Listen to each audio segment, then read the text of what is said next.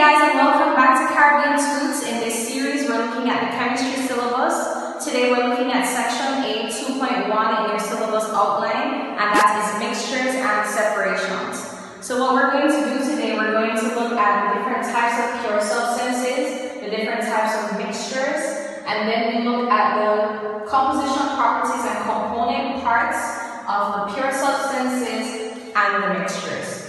So the two types of pure substances that we have are elements and compounds.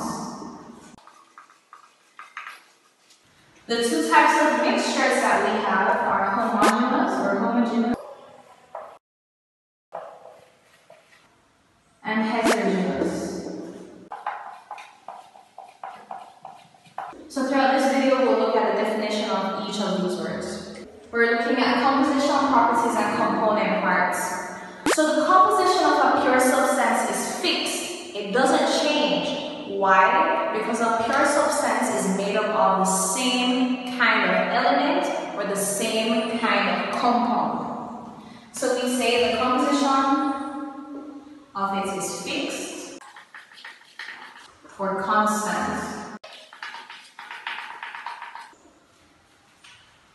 Now the properties of the pure substance are also fixed, they don't change because the elements or the same compound is making up these pure substances. So because they're the same type in the substance, their properties are not going to change. It's going to be consistent or constant.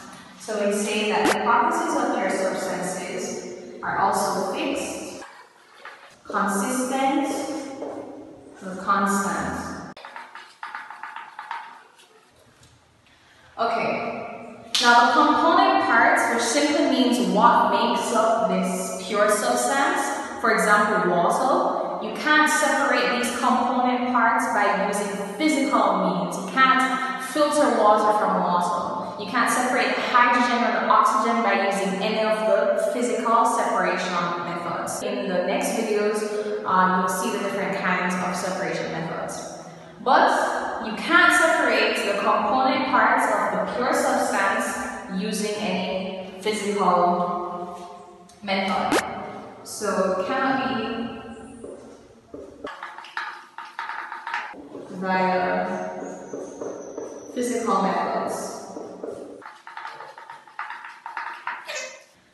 So we said that the two types of pure substances that we have are elements and compounds.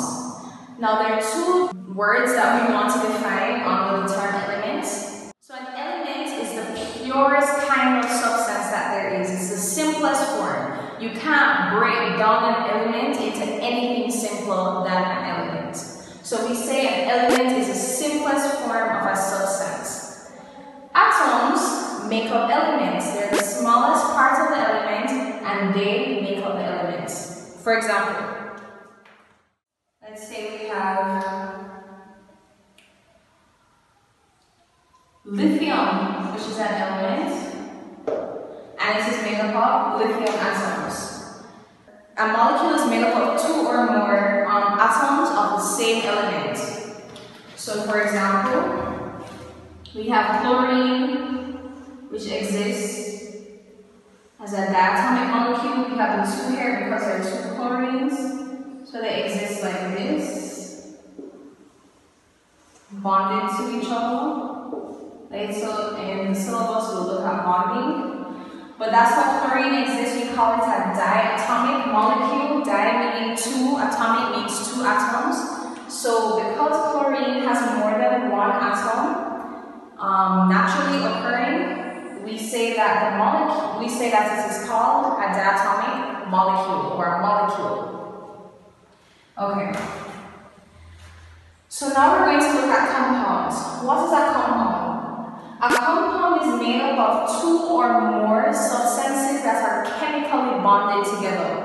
So when they are chemically bonded together, the composition that they have here, or the properties that they form here in this new relationship, this new bond, is different from the properties that they had before they were bonded together. So a compound is like the marriage of two elements to form a new compound or structure. So sodium reacts with chlorine to form sodium chloride. Another example that we can use is water. So in order to get some water, we have hydrogen reacting with oxygen to form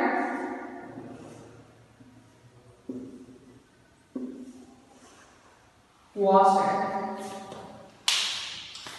Okay. Now we're going to look at mixtures, the compositional properties and component parts of these mixtures.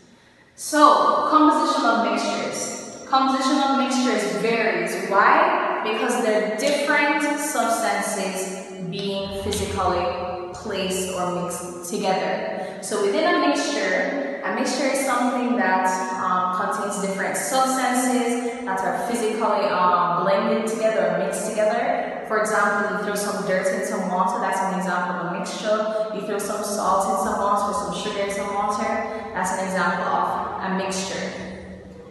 So we say that the composition of mixtures vary. It's always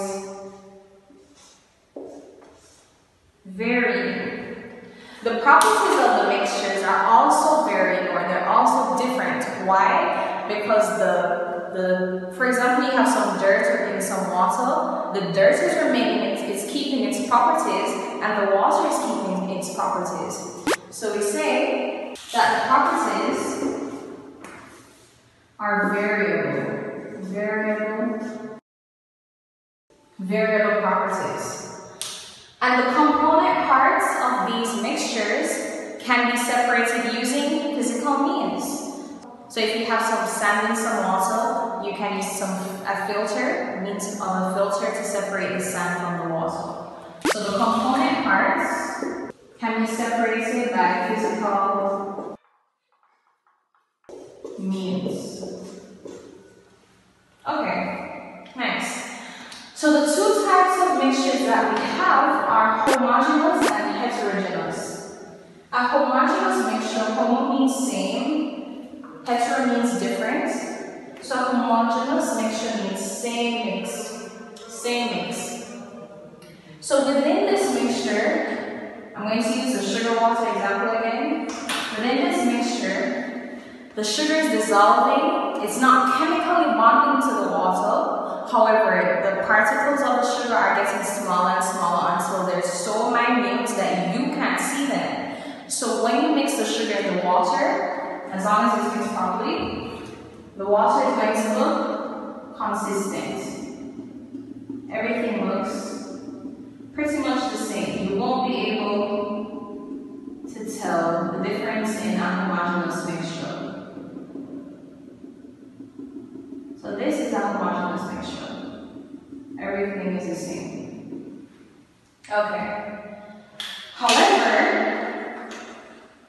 in a heterogeneous mixture, the particles are not evenly distributed throughout the mixture. So if you throw some sand in some water, the sand is going to settle at the bottom and the water is going to settle at the top. Or be separated from the sand at the top. So we have a heterogeneous mixture. Let's say you threw some sand in this. So this is the sand at the bottom. And this is the water at the top. So in this mixture, you can evidently see the difference between the two components of the mixture, which is the water and the sand. In a homogeneous mixture, you were unable to differentiate the two components of the mixture because it's evenly distributed throughout. So we say it's homogeneous. Okay, so that ends this video. We're going to recap really quickly. Matter can be pure or mixture. Types of pure include elements and compounds, and types of mixtures include homogeneous and heterogeneous mixtures. Pure substances have a fixed or constant composition, fixed or constant properties, and the component parts cannot be separated by any physical means or physical separation method. Elements are either atoms or molecules. They can exist either as atoms or molecules. So an example of an atom is lithium. An example of a molecule is chlorine because it's made up of more than one atom. So we say it's a diatomic molecule.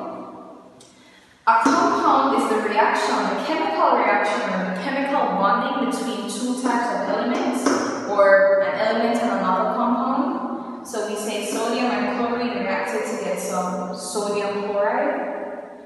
And mixtures have varying composition, variable properties, and their component parts are able to be separated by physical means. The two types of mixtures that we spoke about are homogeneous and heterogeneous. Homogeneous mixtures are evenly distributed throughout the mixture of the liquid, so it's unable to identify the different components of it. So we, for example, the salt and water. And a heterogeneous mixture is easily identified. Components are easily identified because they're not evenly distributed throughout the mixture. So this